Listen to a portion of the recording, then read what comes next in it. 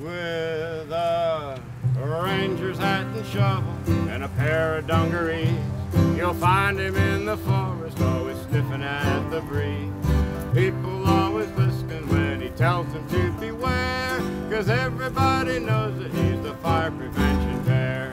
Smokey the bear, Smokey the bear, growling and a growling and a sniffing. I'd like to welcome you all to the dedication of the newly renovated Smokey Bear Park. For years, we have wanted to expand and improve this park to provide the community with much-needed facilities. Today, we're not only celebrating this grand opening, but we're also celebrating the final park improvement project completed for the Wild Spaces Public Places half-cent sales tax. Smokey Bear Park has been a partnership effort since its beginning in 1963. The notion that this property should become a park was first conceived in 1963 when the Florida Forestry Service, who used to be located on the adjacent property, contacted the county regarding the use of the 4.5 acres of surplus property for recreational park purposes. In 1964, the county and the City of Gainesville initiated discussions regarding park development.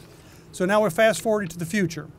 With the Wild Spaces Public Places funding, the city was able to acquire and expand the original 4.5 acres from the state. The city recognized the need to provide upgraded amenities for this neighborhood park that would be user and neighborhood friendly. Prior to the park design, the Parks, Recreation, and Cultural Affairs Department held public meetings and polled the community to find out what they felt was important. From the public input received, the city initiated the design and implemented the upgrades to this facility.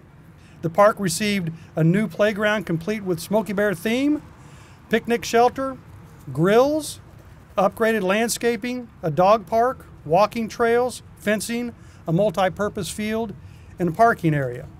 The Rotary Club, again, was asked for partnership, and they provided funds to refurbish the Rotary Wheel decorative feature, which is located over here.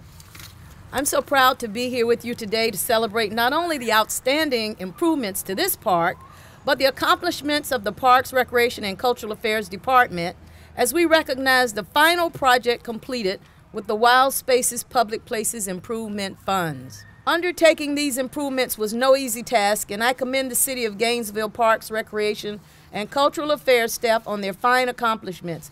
The city is committed to making your community a better place to live, work, and play. I'm proud, honored, and delighted that you are all here to help dedicate this fine facility and that will benefit this community for many years to come.